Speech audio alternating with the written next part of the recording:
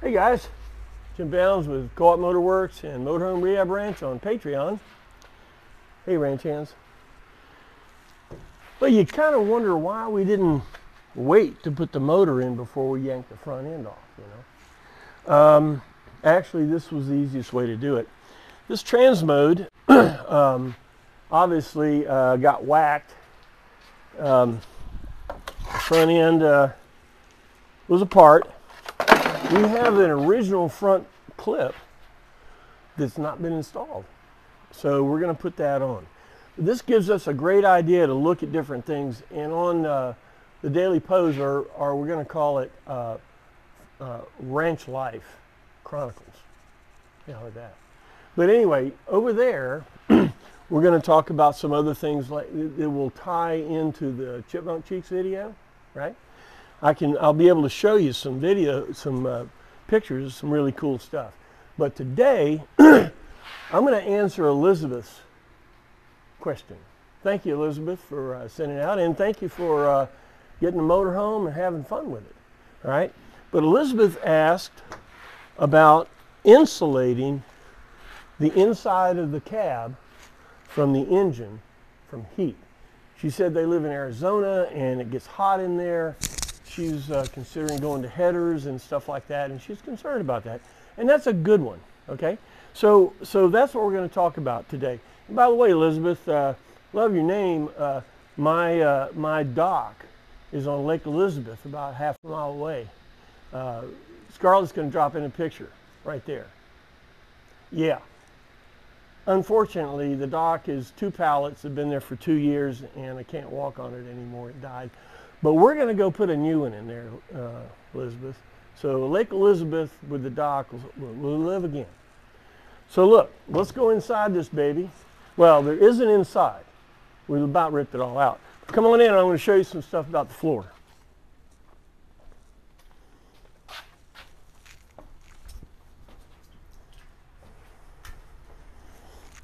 How about this? Just a little bit of wood left. We'll talk about it. Come on in. Come on in. All right, so here it is. This is the wood floor in the cab of the coach. All right. So if you look at it, wood is a good insulator, by the way. Wood's a very good insulator. And in this wood and this wood, it's a good place for wood as an insulator. Now, the problem with it, if you look over there at the corner, how it's all eaten out, that's what happens because the A-frame window goes right down there and rots it out. There's no problem. You can replace this wood. See, this side here is done too.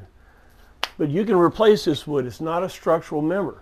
It's more a 3/4 inch wood as a insulator. So you can replace this piece of wood, take the screws out. You can take this piece of wood, take the screws out, and you can replace this piece of wood. Okay? Now you say, well, I need marine grade plywood. Do you know the differences in regular plywood and marine grade plywood? There are no voids in the plies. You know, a void in a boat wouldn't be cool. So that's the only difference. It's the same glue, it's the same wood, same everything. So you could replace these 3 pieces with new 3/4 inch plywood and be just fine. Okay, now you say, well, what can I do to insulate this more and the top? All right, wood is a good insulator. Okay, now if you have an insulation, a fiber insulation sheet, and the heat comes from here, if it gets so much heat that it gets as hot as the heat is, it will transfer. It gets saturated. Okay? So I'm not a big fan of putting insulation on the bottom side of this wood. Okay? What we do is we clean it off really good. We spray rubberized undercoating to seal it. Okay? We're going to replace these because they're rotted out. And normal is rotted out up there, no big deal. All right, you take the seat pedestals up, and you say, well, do I have to replace the floor? Look, you got to pull the carpet up. You got to pull the carpet up and look. Since we can see light, that'll have to go. All right, you say, well, where's the heat coming from? Well, it's coming from there, it's coming from here. It's not a sealed cavity, all right? So it's important, if you want to keep the heat out of your engine, from your engine in the inside, replace those. And if you pull this up and you see light, replace the deck. It's not a big deal. You strip it down to this. You don't have to take the floor out. But you strip it down to this, take these screws out, and take it out. As everybody asks, what's this for? You know, there's aluminum plate here attached to the frame. They did the cutout and everything. Honestly, I have no idea why it's there. Could have been some idea they had about, I don't know, maybe I don't know. I have no idea. But doesn't hurt to leave it, so you take all the screws out, pull the wood out, put a new piece in. So you want to seal the compartment, okay? Now, you say, that up there is just plain metal. That's just a piece of aluminum with a little bit of insulation on it. There's a lot of heat coming in that, right? And when this engine cover goes down, this gasket right here, if anywhere, like up in there, anywhere that it leaks, you want to sheet the heat down under the coach, not inside. All those screw holes, see all those screw holes? You see light? A screw hole that big will blow a huge amount of air into the coach, okay? So when this thing gets done, all those holes need to be filled up, you know? You don't, you know, you got your Super Sport or something, you romp around town, you're not kind of worried about it, you know, it's no big deal. You get out on the highway 4 hours, all that air's coming in, okay? So you want to block all that stuff. Go outside, look at everywhere that has a hole, blop it, seal it, okay? Now,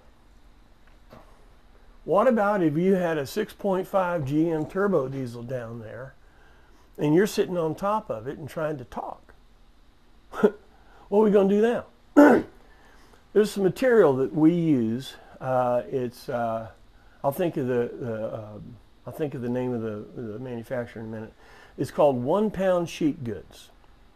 What it is, it's a layer of stuff. First, it has a chrome mylar layer. Then it has a foam layer. Then it has a nylon, high mass nylon layer, and then another layer of foam. Multiple layers take out multiple frequencies. And what do we do with it? With the foil on the top? No. Turn it over. Foil on the bottom. As heat goes through that 3/4 inch plywood, any heat that comes through, you put the reflective right on top of it, and it'll reflect it back down. The 1 pound sheet goods, 1 foot square weighs 1 pound. When we did the 6.5 turbo diesels I was talking about, we used 2 pound sheet goods. 1 foot square weighed 2 pounds. Should have seen the freight cost of a 4x8 sheet of that stuff. It was unreal. But if you're going to block heat, heat, but if you're going to block sound and heat, chrome mylar layer on top of sealed compartment, okay? Then the foam and all that. Now you say, man, that's expensive. And it is. Go to Tractor Supply and buy a horse mat. Okay? They're not real cheap, but they're cheaper than, I'll think of the manufacturer in a minute. Not Nidacor. I'll think of it. Anyway, piece of horse mat. Might need to get 2. You hug that horse mat all the way in there. Cut it out, put it in there. You can see the rubber mat down there, the floorboard. Take those aluminum pieces, trim pieces out. And by the way, don't lose those. And put the screws right back in the same holes when you put them back in. Why? because I don't know what that aluminum is made out of, but it's double layer and it's harder than woodpecker lips. You can't put another hole in there easy. You'll make up new words. So when you take out those pieces, clean the holes out, know where they are. You could maybe insulate under the rubber, but put it all back in there and put those screws right back in, man. Don't lose those frame pieces. I do have a few. No, I don't. Don't lose yours. Okay? The mats are available in different places if you want to replace that.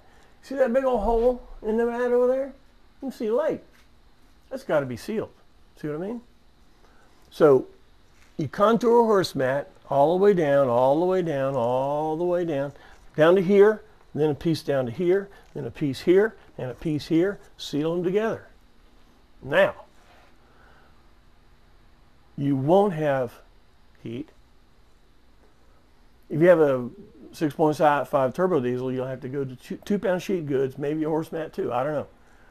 But a normal engine for us normal, mere mortals, horse mat, sealed, new wood, you won't have a problem. Okay? Now, as far as the heat goes on a header, yeah, the first thing people think of is headers is, oh man, those Saturday night specials, spaghetti headers, man, heat coming off of those. They do. I love the name spaghetti header. Isn't that cool? But if you've seen them, where, hot rodders with it, pipes go all over the place, and those create heat, right? The only header ever made for a GMC, because it's very important, was Doug Thorley. And Doug Thorley had this tri-Y design. In other words, two pipes went into one, then those two went into one. It's called a tri-Y. So it really scavenged off the heat. It's not the thin metal like a clacking sound like these Saturday Night Special headers. It's thin metal, thick metal, tri-Y design, free flow design. Okay, they even have it with the powder coat on it if you like, or they don't heat up the compartments. Basically, what I'm saying.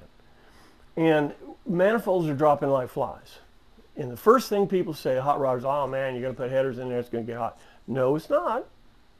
Not in this application, not with those headers, and not with this motorhome. Look at this thing. That motor is in the open. It's all plastic in there. The heat, you want that heat to scavenge down, and it blows right out. Over the wheel wells, there's a slot down at the bottom of the front plastic wheel liner. The heat goes out.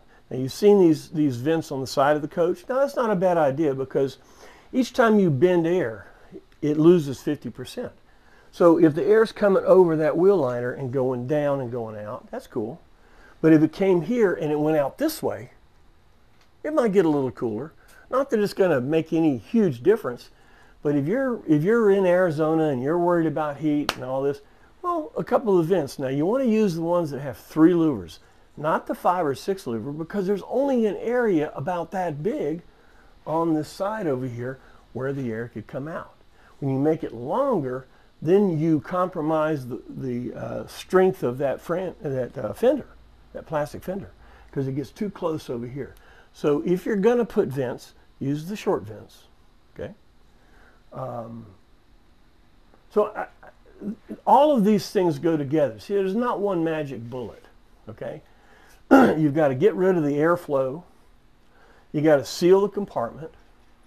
Now, you say, wow, why does air come out of the ashtray when I open? Of course, the bottom of the ashtray is rotted out. You know that. When you open the ashtray and air comes out. What is that about?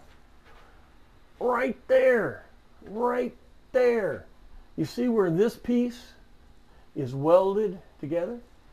Air is behind that, in that little crack right there. Because it goes out here, the body goes on it and is glued to this thing. And what's happened? It popped loose. Because there's nothing down here holding it. So it popped loose and the fender blows out. There it is. Air's coming in. Get rid of your chipmunk cheeks. Seal the outside corners to keep the air out of here. If you keep the air out of here, you keep the air out of there, you keep the air out of here, it won't be hot. All right. So Elizabeth, This doesn't have to be there. This is pull the engine out. That's about insulating the front. If you guys have tried other things, there's a lot of ways to skin this cat. Sorry, Scarlett. Let me know what you did. You know, you're trying to block out air movement, and you're trying to insulate by different layers of massive materials. Okay? All right. Well, look, thanks for your time. I hope this was helpful. Whoops. Camera ran out of battery. What can I say? I ended with thanks for your time, and ranch hands, thanks for your support. And these are the kind of things we want to do. You give me some ideas. That's a really good one, Elizabeth. I really appreciate it. And we had a perfect opportunity to show you why, okay? To show you why it's getting hot in there. Well, it's getting noisy in there. A little hole lets in a lot of noise, too. All right. Well, look, we'll see you next time. Thanks.